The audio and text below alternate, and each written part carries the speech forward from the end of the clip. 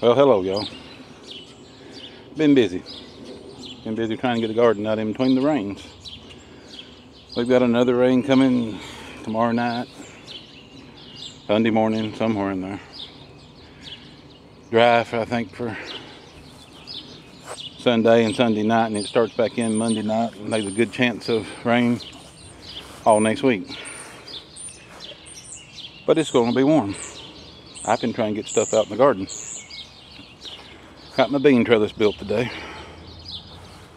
I got 7 stock panels, 16 footer by, I think it's 54 inch, 50 something inch. I got them, of course, bending 180 degrees and butted up to each other. 30 something feet of roll, basically. I usually plant about 35-foot rolls and just pull them over to it. As you can see, I got the furrow already dug.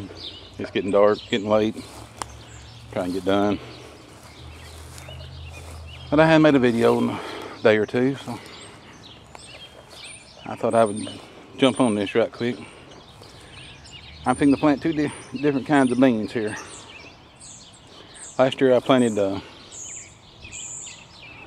don't remember what they are. I have to think on that in a minute. It was a Kentucky pole bean anyway. I'd have to look at the pack. I'm gonna plant it back on the east side of things, which is the other side I'm staying on the west side. On this side, I'm gonna plant some beans I tried a couple of years ago, about 3 years ago. They've done really well here. Of course, I'm always experimenting, trying to find a better seed or a better plant that'll produce more. But 3 years ago, I planted, they're called state half-runner bush beans. They're actually not a bush bean. They grew pretty tall. They got to the top of this trellis. Half-runners is what I started this trellis out with, and done really well with it. That's what we're going back with. You step around here to the compost bin, I see what it says here. Kentucky Wonder pole bean. Okay, I couldn't remember what the other word was. I'm going to drop the seeds and cover it up, and I'll bring the camera back. Well, you can probably see the pink seeds better, the dip seeds, coated. Got them pretty thick in there. They're older seeds. There's always a few that don't want to come up. This happens that way. So I dropped a few extras. I've been in the storage for a couple years, so I might have a small germination problem. Who knows? Might not. If I get too many, you can always pinch them off.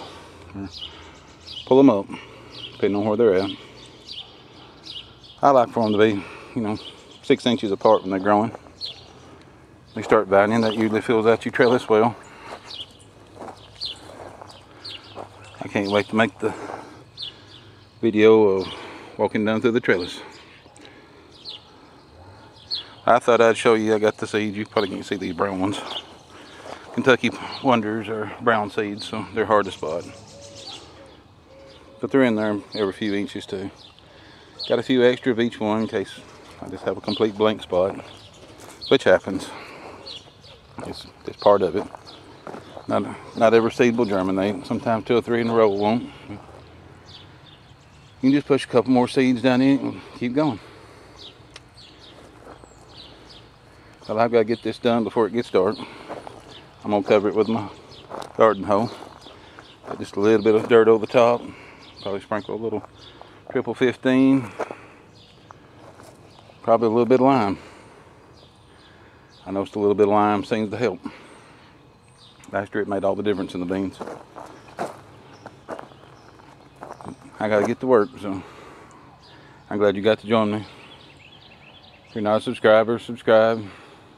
If you don't mind, like the video. Help us out. We're a small channel trying to get somewhere. Y'all have a good day.